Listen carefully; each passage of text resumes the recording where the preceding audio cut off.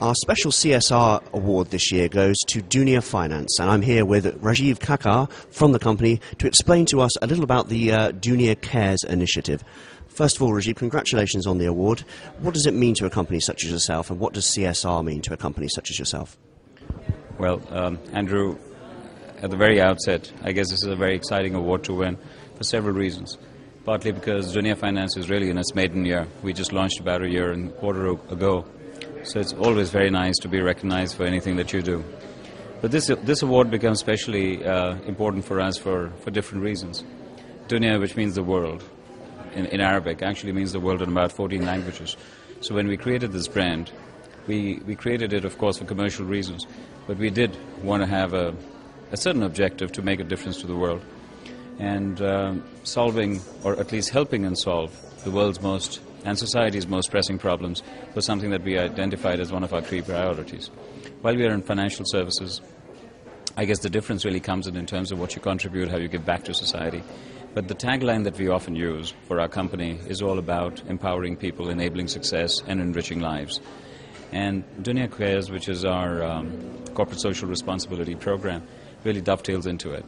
But what it really means is it really entails a lot of volunteerism on the part of our employees, our customers, and the intent is to use our resources, to be able to use our capabilities, to be able to channelize, catalyze, make a difference in society by getting everyone to give back in a little way and to make a difference.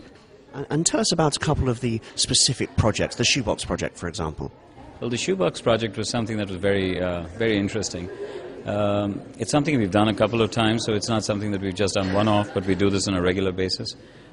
We realized that there were several people, mainly construction workers or people in the lower end of society, financially, who were often deprived of some very basic necessities in life. And we realized that there was our staff, our customers, were out there willing to help, and many of them didn't know what to do or how to do it.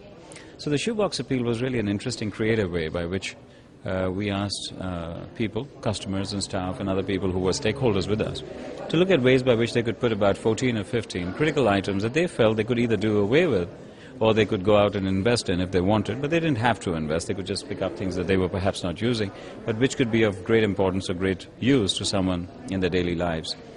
And what started off as a fun appeal program as something that would make a tangible difference and help people who were not as privileged to be able to get access to such benefits turned out to be extremely successful.